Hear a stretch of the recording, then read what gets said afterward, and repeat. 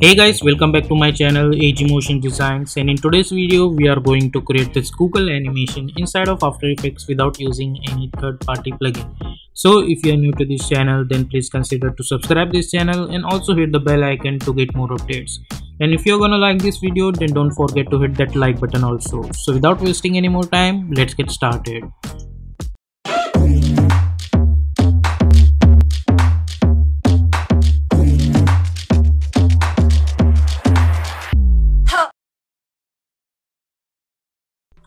So here we are in Adobe After Effects. Let's create a new composition. I'll call it as main animation, and width I'm going to choose 1920, height 180, frame rate is 30, and duration we don't need much more duration, so I'm going to choose 10 seconds long only, and background color is white color, and simply hit OK. Then go to choose grid and guide option and hit on title selection. Now I'm going to select my ellipse tool, and in this animation we need to use only ellipse tool. We don't need to use any shape or pen tool, etc, etc. And this time I'm going to choose shape, and I'm going to choose this color over here and hit OK. And stroke width I'm going to choose 20 pixels for now, and by holding shift I'm going to create one ellipse like this. Okay, then select the shape layer, press Ctrl Alt Home to align that anchor point to the center.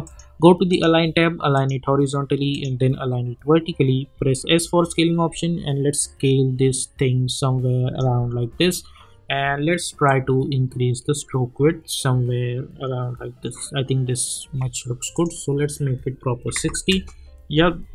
Now after that we will go to the add menu and we will choose trim path. Let's go to the trim path and let's make this 50.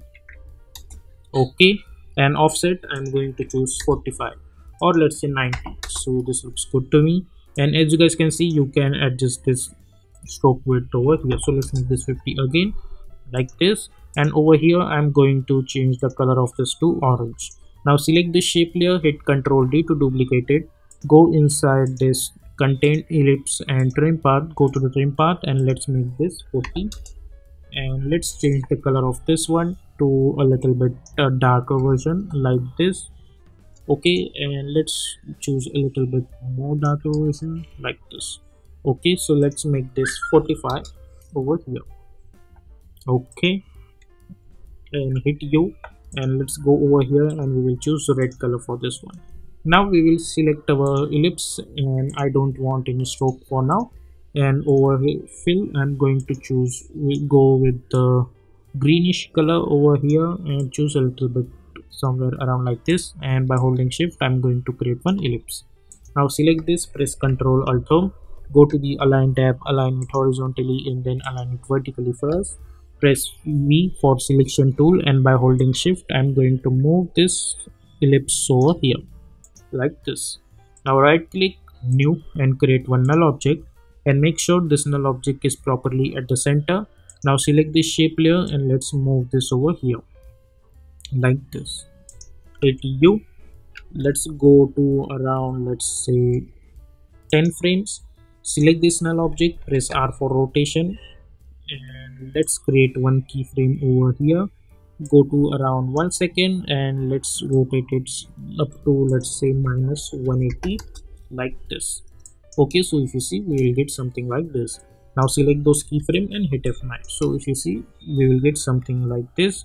Now as you guys can see, this animation looks very slow, so let's move this to 20 frames like this.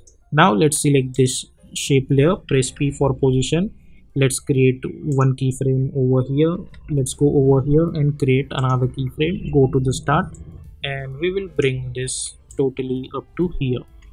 Now press Ctrl R to create this ruler, and we will bring this ruler over here. Now select those keyframe and hit F9. Let's go to the graph editor. We will select this graph, by holding shift move this handle over here and this handle over here like this. Okay, now at this point what I'm gonna do, I'm gonna create one keyframe over here, and let's go to the 1 second and let's move this thing totally up to here like this, and then go to the 10 frames and we will select this keyframe and we will hit Ctrl C, Ctrl V, select all the keyframes and hit F9.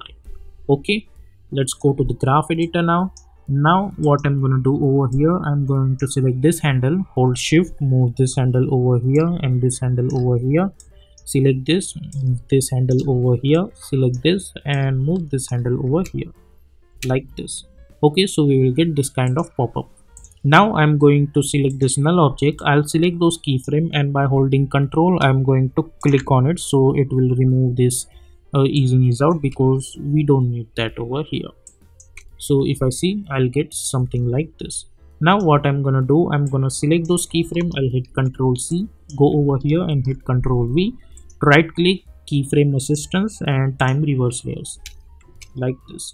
Now at this point again I'll create one keyframe and I'll go to 2 second and I'll select this first keyframe, I'll hit Ctrl C, Ctrl V and select those keyframe and hit F9. Let's go to the graph editor, select this graph, hold shift, move this handle over here and this handle over here like this and hit N over here. So if you say this, we will get this kind of animation. Okay, now after that we have this red thing over here, so let's go to this point and let's go to the contents, ellipse 1, trim path, and let's create one keyframe at the end property over here. Go over here and let's make this totally up to here. Go few frame forward, let's create one keyframe again, go over here and let's make this 45 again. Okay, like this. As you guys can see, we will get this kind of animation over here. Now after that I am going to select this shape layer in this null object and I'll press Ctrl Shift C and I'll call it as ellipse and make sure that all of them are in move or attributes into the new composition and simply hit OK like this.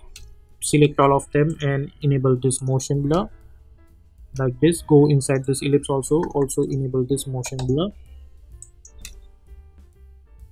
so we'll get something like this.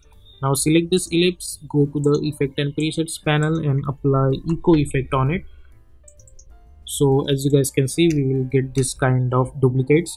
Go to the add menu and choose maximum, and over here echo time, what I'm gonna do, I'm simply gonna remove this 1 3 from here and I'll add 0 over here and hit OK. And now all we need to do, we need to increase these echoes to 20, let's say for now. So if I see this thing now, I'll get this kind of stuff. It will take a little bit time to load this. So after all this loading, our animation will look something like this. Okay, now right click new and create one null object. Now select all of them and make it apparent with this null one. Now whenever this ball is gonna touch this ground, I want this should go a little bit downwards. So let's press P for position, create one keyframe. Let's go somewhere around over here and again create another keyframe, and in the middle of that I'll bring this null object a little bit downward like this.